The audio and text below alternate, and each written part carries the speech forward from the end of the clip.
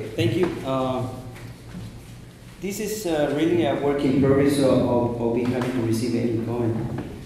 This is the very first time that a research project aims to calculate the impact, conservation impact of the Chilean protected area system. We have a pretty old system. I'm going to tell you a little bit more about the system as part of my presentation.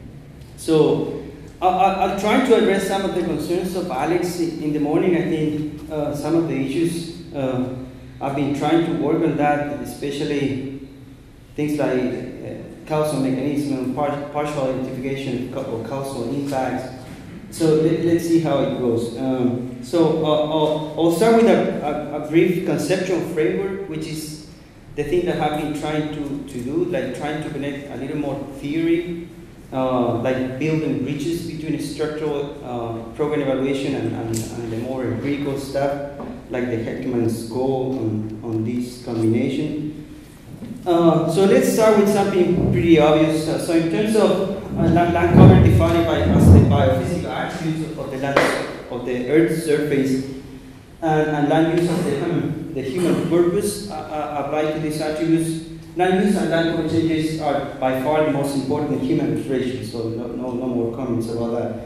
And especially the dynamics have been very extreme in the last 50 years, as being documented in many places already.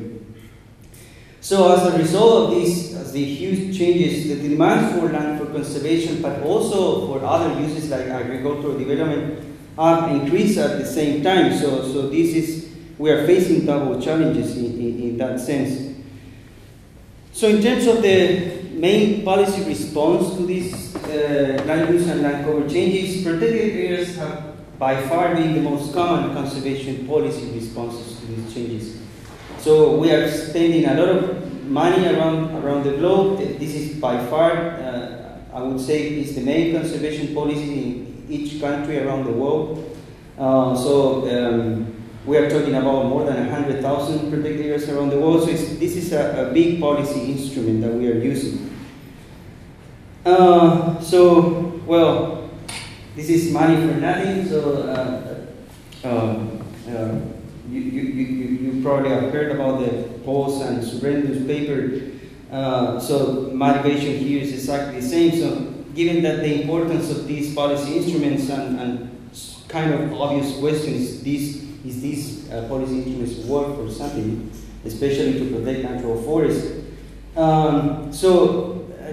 problems of conservationists and policymakers, I would say, are mainly dependent on intuition to guide the design of these instruments. So we really should be evaluating these programs, which is the main focus of the workshop, by the way, at a more fundamental level, I would say, to find out whether, for example, these instruments change behaviors, human behaviors, that at the same time affect land use changes. So most of the impact evaluations that we know about protected areas really are focused on what we call monitoring and evaluation. So we just tend to collect the scripted data and make some rough assumptions about impact, comparing protected with unprotected land, and see if you find any difference, and the difference very quickly are assigned to the instrument. So in terms of this specific research, the main research hypothesis is conventional methods to isolate the impact of these programs will tend to overestimate protected areas impact, especially when protection is not randomly assigned, which is the case in Chile and probably is the case in any country around the globe. The problem is these are not randomly assigned, but at the same time is rather determined by the characteristics that also affect these land use change dynamics. So this is the main framework. Probably you have seen paper from Ariel and Alex that I've been using the same. This is a pretty old conceptual model, but it's still, I think, valid, at least in a very static framework. How, as a social science models, we can simplify very complex, I would say, multidimensional processes, biophysical, socioeconomic, and highlights only a few of the many variables on causal relationships involved in land use and land cover changes. So this is the classical continuum model with, in this case, like a macro regional interpretation and how the land use are determined basically on land use rents. So keeping in mind this conceptual framework, which is the theoretical part to explain land use dynamics,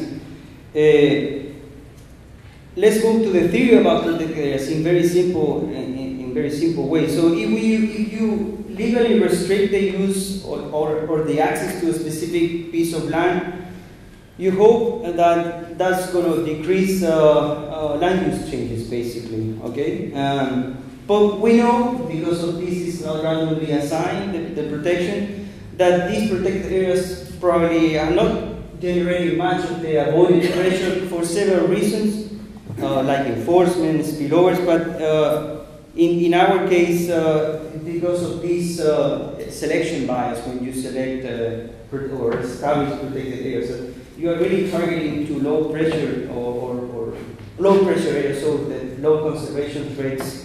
So that's why land use and land cover change dynamics fit very nicely into the conceptual model of the causal or the analysis of the causal impact of protected areas. So this is from Alex, classical paper from 2009. You see that if you assign protection,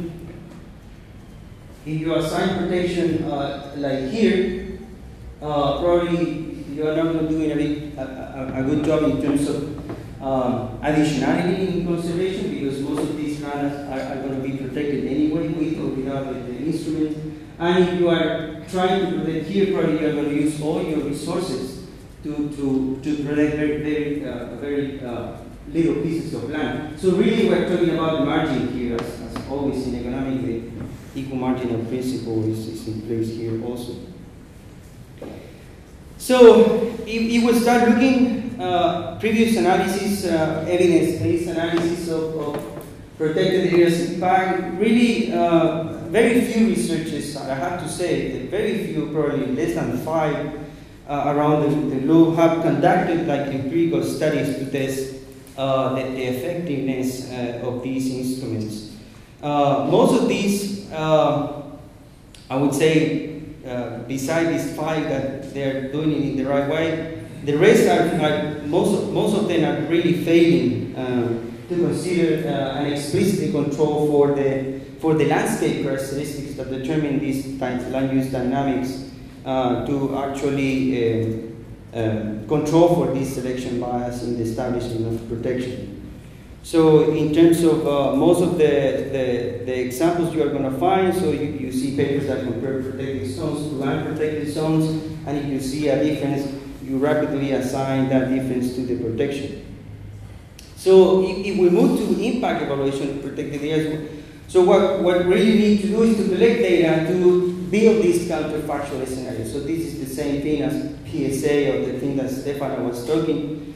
So the answer that the question that we need to answer is how would outcomes have looked like in the absence of a program or policy. So really the whole thing about impact evaluation is 2 things, like selection bias and building this counterfactual scenario.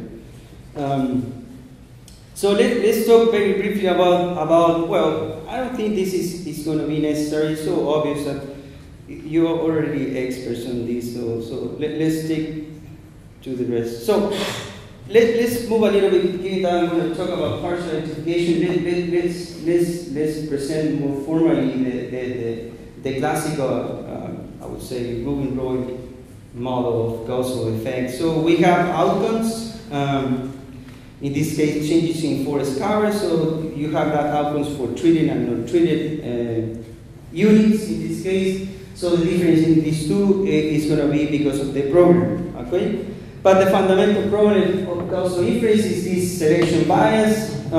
So first, we cannot observe both potential outcomes on the same unit, but we can look at non-protected areas in this case, and on average, we can say about the distribution of the treatment effect over the population in this case. Okay, so in this case, we are looking at changes in forest cover from those areas that are protected and compared with those that are not protected.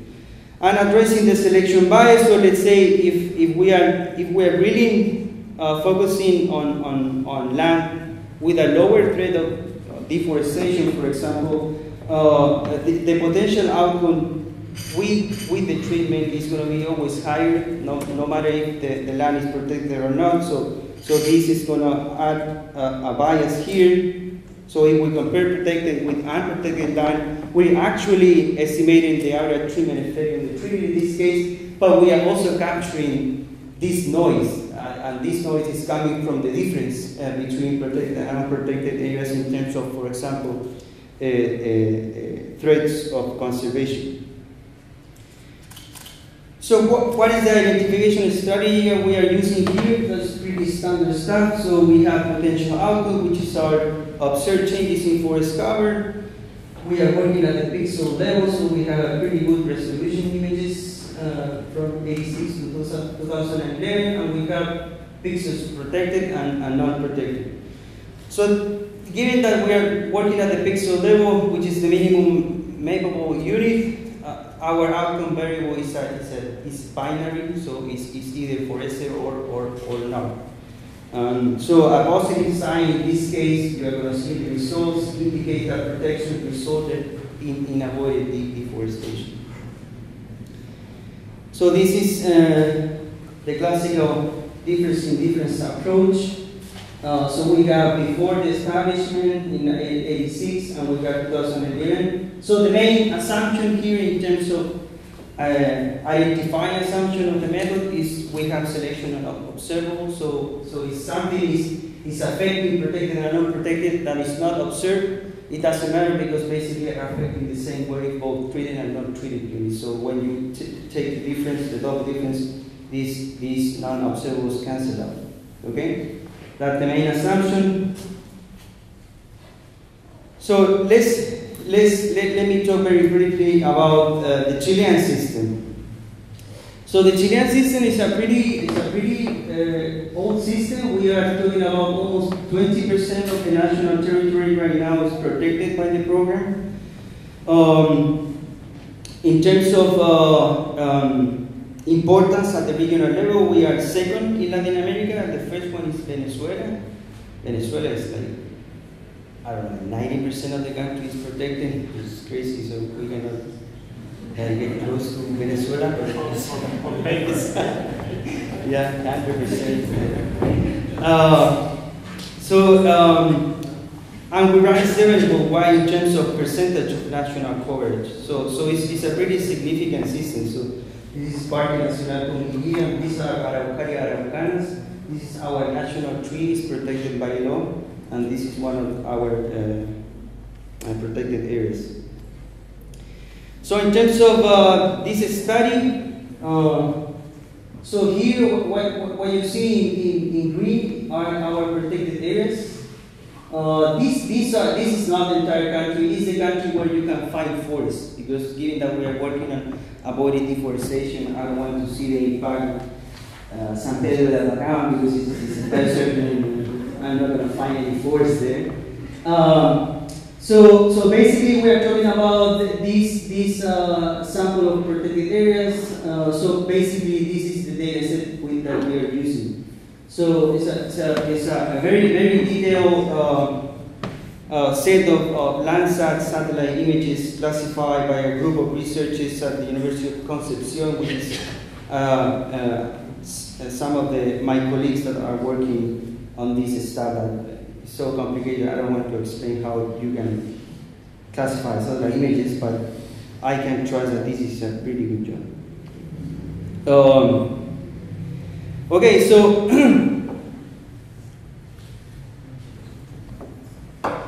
let's start with the classical example of a selection bias. This is a coming paper that is going to appear in land use policy that empirically is showing, in the case of the Chilean system, how the protection is established. So here, probably the result that you are going to get in any place around the world, all these differences are statistically significant. You see the classical example, so we are protecting things that are very far from cities, far from roads. We tend to establish protection in land with very low agricultural potential, so basically the only land use alternative that you have in those lands are forests. You see all these are statistics significant. So if we compare protected with unprotected land, we are going to get a difference, right? But some of these differences are going to be because of the policy instrument in place. In this case, it's the protected area. But some of these impact estimate is going to be because of these differences, right? So if we don't control for these differences, we are going to get biased estimates for protection. So that's why most of the literature that you're going to find in protected areas, they fail in this specific part. They don't control for the selection bias. So most of the papers that are published right now in protected areas tend to overestimate the impact of protection. This is I decided to stay with this slide. In Chile, our first protected areas is from 1907. So we have a pretty old system. But each historical period has been represented by a key policy, like most of the time it's a law, like protected areas law. And we have been changing the law across the time. So I can identify 3 historical periods. So in many conversations with protected areas administrators, they were telling me that at the very beginning the system started with no criteria to select protected areas. So basically they decided to protect like beautiful places with no criteria assigned to that selection process.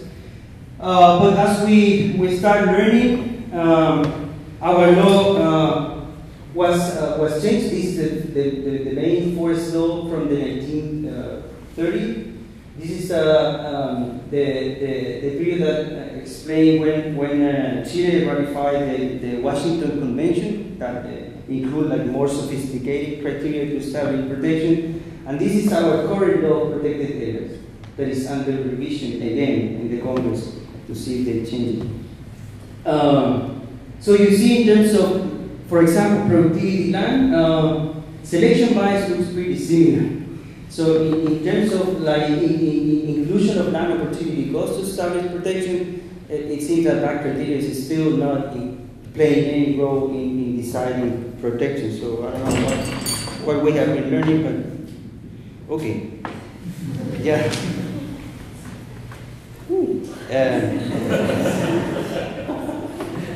So okay, let's talk about some preliminary results.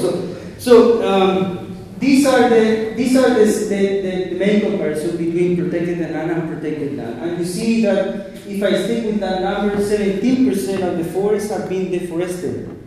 If the protected areas were not established. So this will be the impact of protection if I just make a comparison. But because we know already that the selection bias exists in the establishment of protected areas, if we correct this bias, look at the impact, right? The corrected impact. So now we're talking about between 4 and 6% of avoided deforestation because of the establishment of protected. So this is the classical example of how like typical comparison of protected and unprotected land would tend to overestimate the impact of the policy. In Chile, this is a nice story, and probably is the one that I'm trying to get more juice out of this.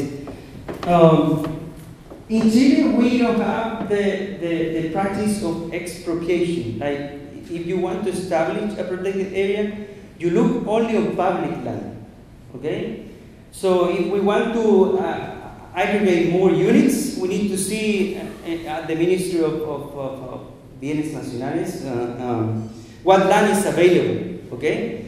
So if we use only the public land as controls, these are the results. So this is interesting. Look at the simple DID Here it tends to be actually lower than the corrected impact. So in terms of bias corrected, we are looking at very similar results, but the stories start very differently from the beginning. So it's a nice story that I need to develop a little more. So the classical bias adjusted examples, so we are doing a pretty good job by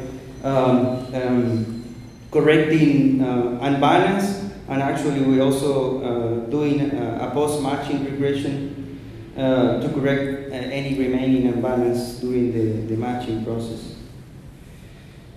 In terms of the dynamics, because these are preliminary results, I'm really looking at this specific transition, okay? But the data is telling me a lot more stuff, so I need to look at this because we start with forest, but we are finishing with very different stuff. In some of these, we are starting with forest and ending with forest, but in some of these, we start with forest and we finish with some degraded forest. In other cases, with agriculture, or in other cases, with forest plantations. Forest plantations is a big issue in Chile. Actually, we were talking in the break. We have a subsidy that pay landowners to establish forest plantations. So we have been paying subsidies for, I don't know, 30 years already, and we actually don't have any evidence on how is the impact of that subsidy on forest conversion, for example. So people probably are receiving money from the government to cut native forests and plant pines. Okay, let me finish with this. These are final. In terms of baselines, this is always a nightmare in impact evaluation. In my case, I'm looking at the impact of protection between 86 and 2011, but I have a lot of protected areas established way before 1986. So can I include those without baselines? Well, the first answer is no, of course, because how I'm going to correct the estimates that I don't have baseline, but at least in an indirect way, I can test if my land use model is good enough to predict baseline forest cover. And actually, it's pretty good because if I use only 86 and 2011, okay, so let's say a protected area was established in 1990, so I have the baseline for that protected area because I had the 86 image. If I use the model to predict the forest cover in 86, actually 94% of non-protected areas are covered by forest in 1986, and 95% of protected areas are covered by forest in 1986. So at least in this indirect way, I could use or include in the data, let's say protected areas established in 1980 or 75, and I have several of them. So it's a nice way for at least indirect and indirect test of how we could do this without baselines. Okay, and this is the let me see.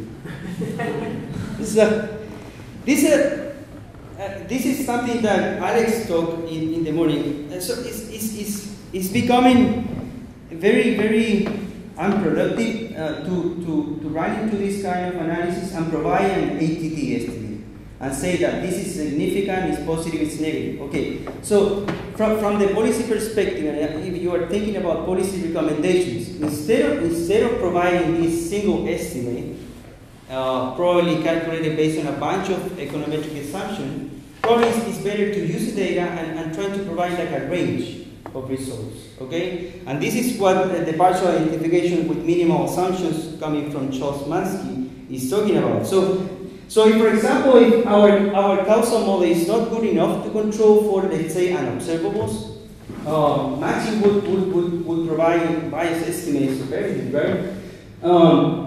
So if we can sort of like isolate these things using like minimal assumptions and not go into too deep on the econometrics, we can invocate this partial identification with minimal assumptions. So, for example, if we have no assumptions, so it's like the data is telling us what to do, Okay, so we don't need like more fancy econometrics to solve the problem. So given that this is a binary variable, our range of estimates of impact cannot be greater than 1 or less than -1, of course.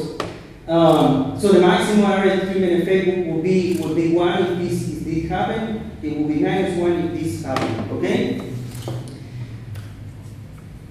So this is a nice quote. This is what I was talking in the morning. It's much better to be roughly right than exactly wrong. Okay. So in terms of the bounding that I'm using here, given that we are talking about counterfactual public land, so public land is the one that provides a potential land for protection. I can involve this monotone treatment response, and the monotone treatment selection is coming from this selection bias and targeting very low deforestation risk or low conservation risk areas. So here is the result. So I'm looking at a final impact that is 0.59, so 6% of avoided deforestation. But this is the range that I will provide to the policy guide in order to make suggestions about design. So conclusions. So I'm really very interested in seeing this Barcelona declaration, but I would say that some of these things should be in this declaration. So definitely much of what is called evaluation of environmental programs is just simply monitoring of outcomes, okay? So counterfactual thinking is essential to drawing inferences about program effectiveness. Actually, especially because if you use behavioral economics, for example, to explain outcome, and probably Eddie is going to talk tomorrow about that, it's pretty hard in a conceptual framework yield predictions about impact. So you need to think in a counterfactual way to combine theory with the impact evaluation. And this is especially hard because advancing counterfactual thinking through experiments or quasi-experiment, here we are facing the same barriers that exist in other social policies, but I strongly believe that these barriers are especially pervasive in environmental policy. So our mission is even tougher. This is I guess what Alex was mentioning in the morning, also trying to build bridges between like more structural program evaluation to actually isolate the impact of policies. This is a Heckman papers in 2010 that made that call. In terms of this specific project, protected area may not be converted because of the classical explanations. And for the Chilean case, we actually showing a very strong selection bias when assigning protection. So in terms of conservation additionality, we could doubt about the effectiveness of this program, which is, by the way, one of the oldest in Latin America. So standard practice always will tend to overestimate the impact. So next step, well, I have several next steps, but some of them are focusing a little bit on impact heterogeneity and causal mechanisms. So as we build more data, because that's the problem. Program evaluation, most of the methods are very data hungry, and when you have very strong data limitations, it is a problem. So we are working on that. This is a 2-year project, and we spend most of the time building the data set. Okay, that's it.